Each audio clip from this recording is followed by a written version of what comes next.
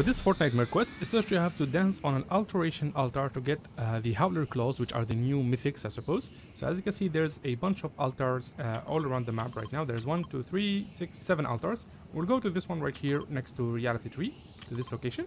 And all you have to do is just dance there, which is pretty easy. So as you can see, we have a party raging all over here. Look at that, man. Yo. What? Can I exit out of it? Yeah. Oh my god, that is so cool. I did not expect that. Alright, so there's the altar right there. There's another one right here and another one right there.